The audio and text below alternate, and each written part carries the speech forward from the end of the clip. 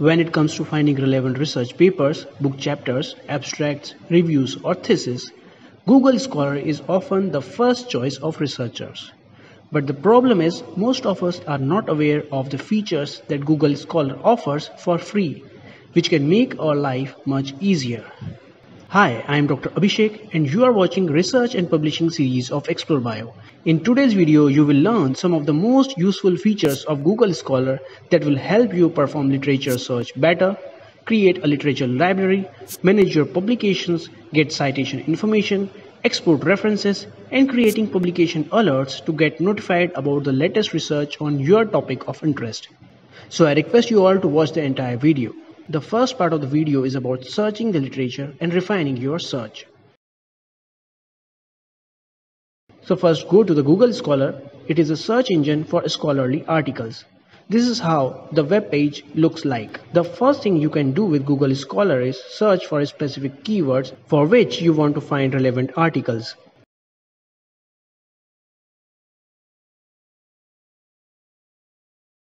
You can sort articles based on the year of publication. For example, you want to shortlist papers published since 2019.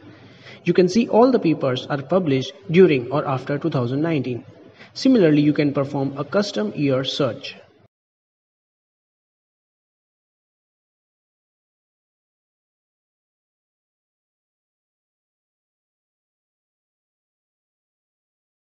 You can also sort papers based on their date of publication.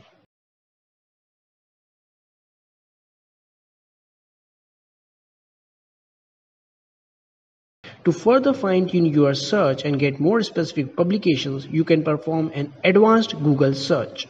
For example, here I want to look for exact phrase, that too only in the title of the paper.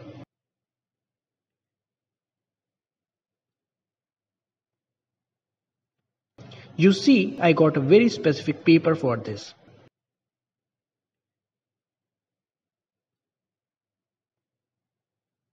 You can modify the criteria and look for keywords anywhere in parts in the title.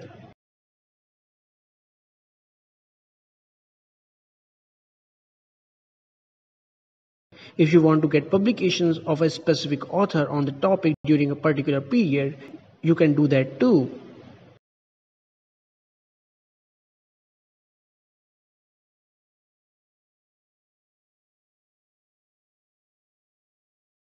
The next important feature about Google Scholar is getting related articles. You can click on related articles if you want to find more papers on the similar topic. Here we got 93 related results. You can check which one of these are of your interest. If you have noticed, you can see number of papers citing a particular paper. You can click on it to find out which other studies have cited this particular study. This might help you to find more related papers and also other keywords that you may use to make a Google Scholar search.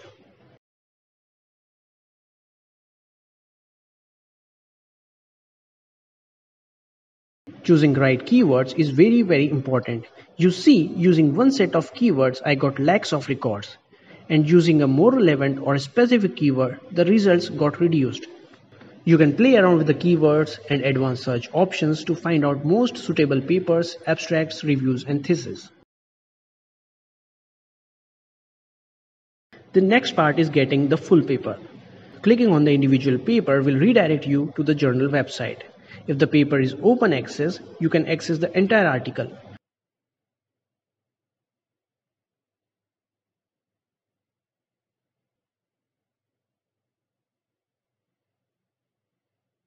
But for non-open access or subscription journals, you cannot read or download entire papers. To access such articles, you either need to pay a fee, which of course most of the students could not afford. You may also check out with the libraries if they can provide you the access. But if you want to know what are the other ways of accessing the full article for free, I have shared all possible ways in my another video. The next part is creating a profile and managing your publications. If you create your account on Google Scholar, it will help you maintain a record of all your publications at one place.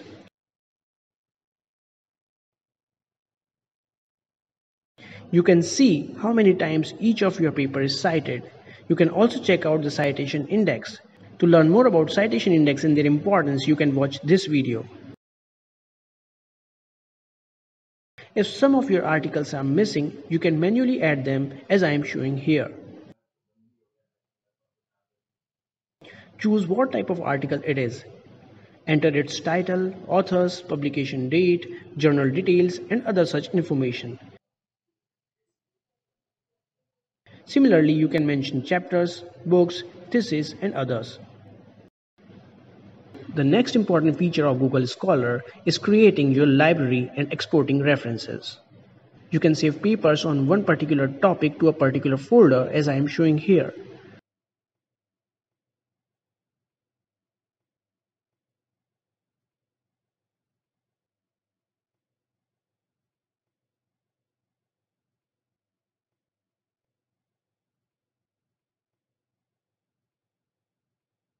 Once you have saved the selected folders, you can check them under My Library.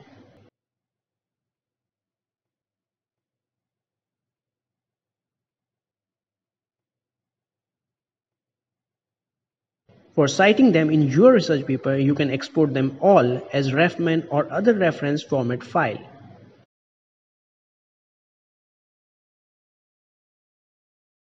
I personally like Zotero for managing my references and citing them in my papers. You can import the exported reference file to the Zotero. Zotero is free and easy to use software. To learn how to use Zotero, I have compiled everything in this video tutorial. You may check it out later. Also, if you have just few papers to cite for a document, you can get commonly used citation style from Google Scholar itself. Just click on Cite and copy one of these citation style in your document. Another most useful feature of Google Scholar is that you can create an email alert for the topic of interest using a set of relevant keywords.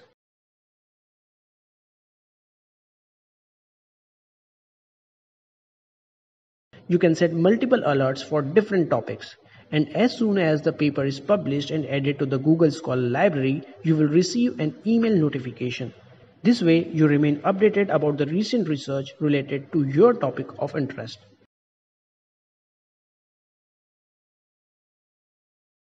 So that's all for the today's video. My purpose of making these videos is to help researchers like you to improve the research experience and make it easier. You can check out my entire research and publication series to learn what I have learned during my past 12 years of research. If interested, you can also go through the other playlists like techniques, genomics, markers, plant tissue culture, nutrition and health, and a lot more. Comment below for your suggestions. I will definitely consider them to improve myself and help you. Thanks and see you in my next video.